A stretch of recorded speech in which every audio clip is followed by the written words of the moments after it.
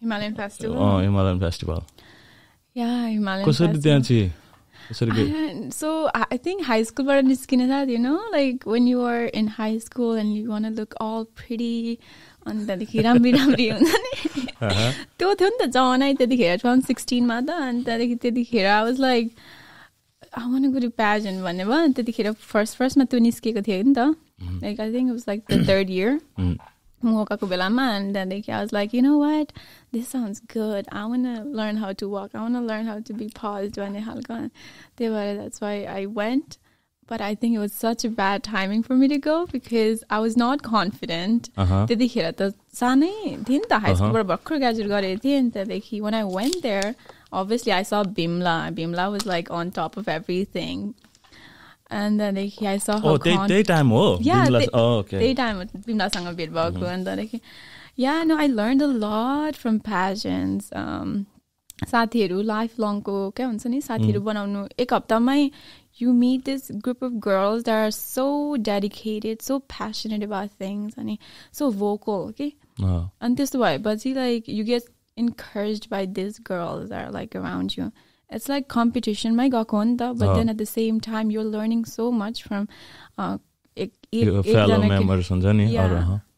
So the way, but see, it's like it became a family. And it wasn't at the like to saki pachi pani, it was like lose garyo, but then we were so happy for the winner, okay?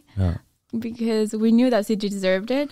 Bimla. Like, Bimla was such a deserving. Yeah, I need to bring her here, please. You have to bring her here. You have. I will definitely talk to her. You have to bring her here. Please. She is amazing. Yeah, I saw her on social media last time. I'm not friend with her. I saw her post somewhere else. So she was trying to help other people from abroad, I think. Yeah, no, she does a lot of community ma help beru गर्ने कुराहरु हुन्छ नि outside हेरको पनि where she doesn't post a lot about it, but she does it all the time. हैन अनि हामीहरुको नेपालीमा यस्तो पनि भन्छ नि हामीहरुको के रे मिस भुटानको केटीहरुले के गर्यो के पनि गरेको छैन त भनेर उसरी कति आइराको हुन्छ के. But then I think हामीहरुको केटीहरुले गरेको कुरामा सपोर्टै हुँदैन अनि त्यसपछि सपोर्ट नभएपछि you cannot get any further के. त्यो भएपछि नि मान्छेले रेकग्नाइज गर्ने ठाउँै हुँदैन or like आदिमै सपोर्ट नभएपछि you have to drop out or like you know okay छोड्ने हुन्छ अनि त्यसपछि त्यो ठुलो नभइकन नि त्यो समाप्त भइदिन्छ के हुन्छ नि त्यो दबिन्छ. सो त्यस्तो हुन्छ नि हो नेपाली केटीले के पनि गरेको छैन मिस भुटानले के गर्यो कसो गर्यो भनेर हुन्छ तर yeah I think if हामीहरुको कम्युनिटीको सपोर्टहरु हुनु भने they would have done like we would have done a lot of work. But I think they're still working here and there. त्यो त के रे एउटा कस्तो भने आफुलाई एउटा मान्छे बनाएर निकालेको हो नि त एक्सपिरियन्स आफ्नो कन्फिडेन्स लेभल सबै बिल्ड अप गरेर आएको मान्छे हुन्छ. अब he or she may not have lot of experience working with other people हैन तर पनि अब उनीहरुलाई त अब त्यतिको एउटा इस्टाब्लिश भयो अलिकति कन्फिडेन्ट भयो केही कुरामा अनि केही गर्छु भन्ने आँट जसलाई पनि हुन्छ अनि उनीहरुले चाहिँ बाहिर केही गर्नको लागि हाम्रो मान्छेहरुबाट अब धेरै अब के भन्छ पैसाहरु हुनेवालाहरुबाट अथवा धेरै कम्युनिटी ग्रुपहरुबाट राम्रो गर्ने अब अर्गनाइजेसनहरुबाट सहयोग भयो भने त डेफिनेटली धेरै कामहरु गर्न सक्छ. या No, मैले couple हामीहरुको कम्युनिटीको लिडर्सहरुसँग नि कुरा गरेन why don't you take over this and that कि तपाईहरुले चलाइदिनु भयो भने राम्रो चल्छ होला भनेर. But then I don't think these people like this group of people are interested in empowering women to the level where we want to go to. What's a male dominant अब छ नि त हाम्रो. Yeah, it's like okay केटा मान्छेले अझै गर्नुपर्छ भन्ने खालको and केटी मान्छेको अब pageant भनेको त obviously beauty हो नि त mostly and त्यसपछि ब्युटीको पाराले हेर्यो भने त it's obviously नराम्रो नै देखिहालिन्छ नि त तर mostly it's not all about beauty that goes into a pageant and that हामीहरुको कम्युनिटीको मान्छेलाई थाहा छैन के. There should be another one for men too हुन्छ नि boysहरुको लागि अथवा केटाहरु नि क्या भएको केटाहरु छ दिमाग पनि भएको ज्यान पनि भएको केटाहरु केटीको लागि सपोर्ट गरेको छैन केटाको लागि कसले सपोर्ट गर्छ होला नि there should be a legit one where like strictly गर्नु भने राम्रो हुन्थ्यो होला. मिस नेपाल नर्थ अमेरिकामा त्यही त I was talking about miss त्यनेर केटाहरुको पनि हुन्छ no केटाहरुको त हुँदैन केटीहरु मात्रै हुन्छ नि त. But they're very strict on what they do and like how they portrayed that. त्यही भएर पनि I think it's very successful.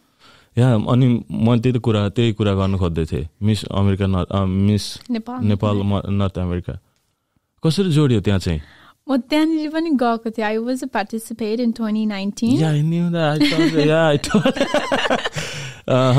Yeah, no, त्यही त 2016 मा मिस भुटान USA मा गएको थिएँ अनि त्यहाँदेखि I wasn't obviously I didn't win. I'm not done yet. I'm not, I wasn't done. But then back to back म गइरहे नि त मिस भुटान USA मा गएर मेकअप गर्दै अनि त्यहाँदेखि I was part of the team. So त्यो भएको कारणले गर्दाखेरि I was always interested in pageant. अनि अलिकति ठुलो pageant यसो मैले विचार गर्दाखेरि मिस नेपाल नर्थ अमेरिका देखेँ अनि त्यहाँदेखि I was like, you know what, I want to go. नेपालीहरूसँग गएर I want to be the one Bhutanese that would go भन्ने खालको. There were a couple of witnesses already kind of gako tara pani udele they're not very openly about it on social media sharing so inanda so tyo bhako karanle garda you know what I'm going to go and like portray myself as a Bhutanese Nepali woman in here and I got there it was pretty good I got to top 5 so I think I did pretty good. I don't know. But yes, I am very proud. Yeah, you did. Because you work with a lot of experience. Miss Nepal, there is an experience. Yeah. Already Miss Nepal, last time you were working with Srinkala. Yeah. It was a beautiful. No, you know what Srinkala said? So Srinkala was one of our judge. त्यो म pageant मा गएको बेलामा this year पनि थियो तर त्यतिखेर हुँदाखेरि चाहिँ she still remembered मैले भनेको speech so like मेरो introduction speech she remember what I said so I must have said something good. What was it? I'm not gonna I do remember alikati. I said being born and raised in a refugee camp and now living in a land of freedom. What was I saying? Something like that. राम्रो थियो. Yeah, no, it was great working with her and त्यहाँदेखि के भन्छ makeup गर्दिन I was so excited. त्यो miss Nepal पछाडि चाहिँ त्यदेखि next चोटि चाहिँ उनीहरूले contact you for makeup artist yeah so म मेकअप एक वर्ष भएन नि त सो 2020 मा भएन नि त पेजेन्ट सो 19 देखि 20 स्किप भयो अनि सो 20 को through out the time I was doing makeup अलिअलि गरिरहेको हुन्थेँ कि अनि त्यहाँदेखि दाजुले मलाई कन्ट्याक्ट गर्नुभयो विष्णु तिमी गर्ने makeup do you want to be the lead makeup artist भन्दै भन्नुभयो अनि I was like sure I would love to of course lead makeup artist who doesn't want to do that exactly अनि त्यहाँदेखि तिमीले तिम्रो टिमहरू ल्याउँदा हुन्छ भन्दै भन्नुभयो कि अनि I contact couple of this girls from अमेरिको कम्युनिटीको Bhutanese कम्युनिटीको जाने मसँग गर्नको लागि मेकअप भनेर अनि त्यहाँदेखि obviously this गर्ल्सहरू they didn't want to go but हामीलाई अपर्च्युनिटी त आएको थियो हुन्छ नि बाहिर नेपालीको उयोबाट हामीहरूको लागि अपर्च्युनिटी आउनु भनेको that's a big deal so I was like no अब उनीहरू नगए पनि आम गोना स्टिल गो भन्दै भने अनि त्यहाँदेखि मैले मेरो बुइनेलाई लागेँ देवर helping me out with like hair अलिअलि मेकअप अनि अरू पनि एक दुईजना आएको थियो so I was very happy that I got to do that was a great experience